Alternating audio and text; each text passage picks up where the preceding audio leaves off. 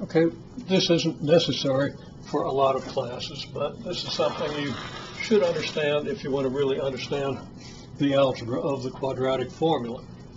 You might understand how to use it, but where does it come from? Well, assuming that you're well versed with completing the square, it's not particularly difficult to derive the quadratic formula. You just have to be careful with your algebra and kind of know where the algebra is headed. So, if we have the equation ax squared plus bx plus c equal to 0, we're going to complete the square on ax squared plus bx, except we really don't want to complete the square on when the x squared term is something other than 1. So to prevent or to avoid having to do that, we simply divide both sides here by a, and we get what you see here, and that should be very clear.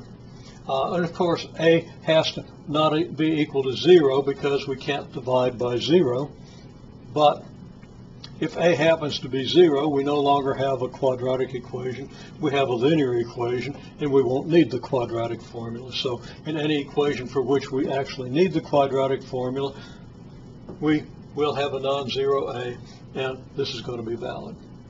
Okay, now this leaves us the process of completing the square on the x squared and the x terms, as you know we do. And if you don't know that, make sure before you view this that you really do understand completing the square. This isn't absolutely essential for most courses, unless otherwise stated. So don't bother yourself with this until you're really well versed on completing the square. And for most courses, you don't even really have to worry about this proof. Okay, but people are curious, and this is a really good exercise in algebra, so let's go through it. Okay. Now we're going to complete the square here, and you know, and you should understand thoroughly why you do that by first dividing the coefficient of x by 2, which gives you, in this case, b over 2a. Then your completed square will have the form x plus b over 2a quantity squared. Why is that? Because when you square this, you get this. And again, this should be very straightforward, or at least you should be able to sit down and, with just this expression, write it out and see that the result is this. Don't be looking at this and trying to get it. Just sit down with this expression, square it, and you're almost certain to get this. It's not that difficult to square a binomial. Okay, so when we square this, you can see exactly why we end up with b over ax, which matches what we have here. So we have our x squared plus b over ax here, just like we have it here. And then we have this plus b squared over 4a squared. Well, that means that the thing that we started with up here is the x squared plus b over ax is equal to this minus the b squared over 4a squared term. So subtracting b squared over 4a squared from this equation, we get this. Now this is all kind of a sideline. This is not part of our solution. This is something we want to think through, though, so we understand why we can replace x squared plus b over ax with this. Then we proceed to replace x squared plus b over ax with this, and we get this. Because what we have right here, okay, is the same thing we have over here. So we have that, and then of course we have the c over a. So this is completely equivalent to this by what we did in here. Okay, well, we've got this, and we're actually almost there except for some simplification. In order to solve an equation where we have some square plus a bunch of other stuff equal to 0, we just subtract that bunch of other stuff from 0, and then we'll be able to take the square root of both sides, actually plus or minus square root of both sides. Again, an operation you should be familiar with in terms of some concrete examples that you've completed. Okay, so we add b squared over 4a squared to both sides. Well, there it is.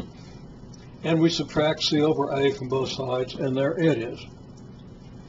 then we look at this and we say, well, as a simple common denominator, that's 4a squared. So the b squared over 4a squared is still there. But to get a 4a squared in the denominator here, we've got to multiply by 4a, which means that we're also going to have to multiply the numerator by 4a, or what we have won't be equivalent. Okay? But that's going to give us negative 4ac over 4a squared. And then we're going to have common denominator 4a squared, so we can add our numerators. So that gives us this squared equals this. I've rewritten it up here. Okay, just pause for a second. I had a smudge on the board there. Didn't want that to be misleading. Okay, so we have this equation. How do we solve an equation of this form? Something squared equals something else.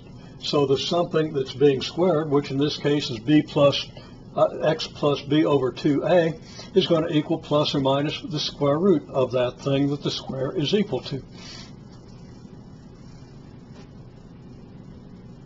Well, we have this, so what are we going to do? We're going to solve for x. We just subtract b over 2a from both sides. We get x equals negative b over 2a plus or minus this term.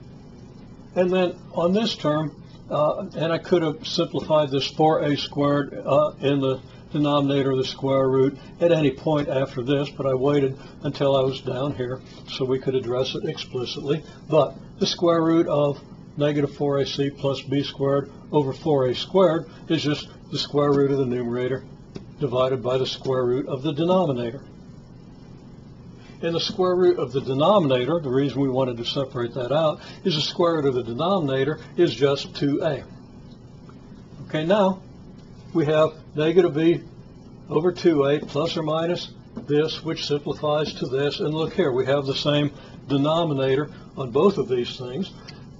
So we can factor that denominator out, or multiplication by the reciprocal of 2a factors out. And we end up with negative b plus or minus the square root of b squared minus 4ac, all divided by 2a. And this is the quadratic formula, so let's put a big red ring around that. And also lower the camera a little bit. I don't know why the camera keeps kind of changing its focus. I don't think it's moving. Anyhow, right there is our quadratic formula, and that is our value of x. So I can just say x equals. Now let's be sure we understand the logic of our result. We started with this, and we followed rules of algebra to get down to this.